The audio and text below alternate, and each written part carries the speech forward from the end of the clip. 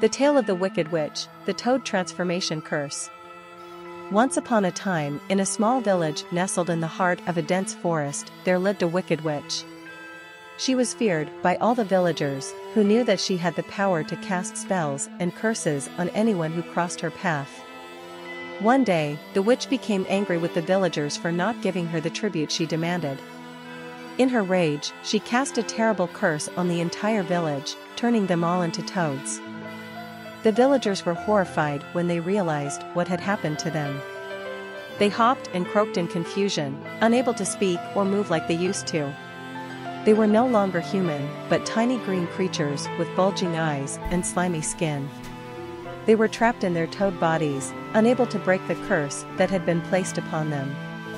The witch cackled with glee as she watched the villagers suffer. She had always enjoyed causing pain and misery, and this curse was the ultimate expression of her power.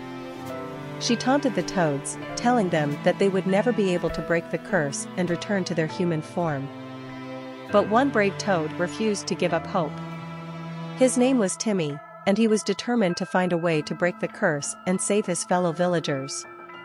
He hopped through the forest, searching for a solution to their problem. After many long days of searching, Timmy finally stumbled upon a wise old owl.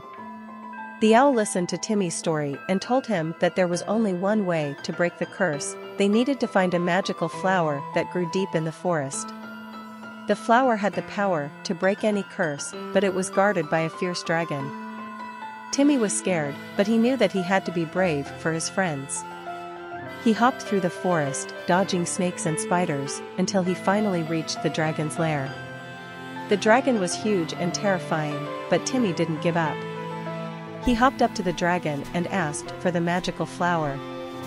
To his surprise, the dragon agreed to give him the flower, but only if he could answer a riddle.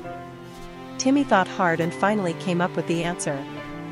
The dragon was impressed and gave him the flower. Timmy hopped back to the village and gave the flower to the witch. She tried to stop him, but he was too quick for her. As soon as she touched the flower, the curse was broken, and the villagers returned to their human form. They were overjoyed and thanked Timmy for his bravery. From that day on, the villagers never forgot the lesson they had learned. They knew that even in the darkest of times, there was always hope. And they knew that they could always count on Timmy, the brave little toad who had saved them all.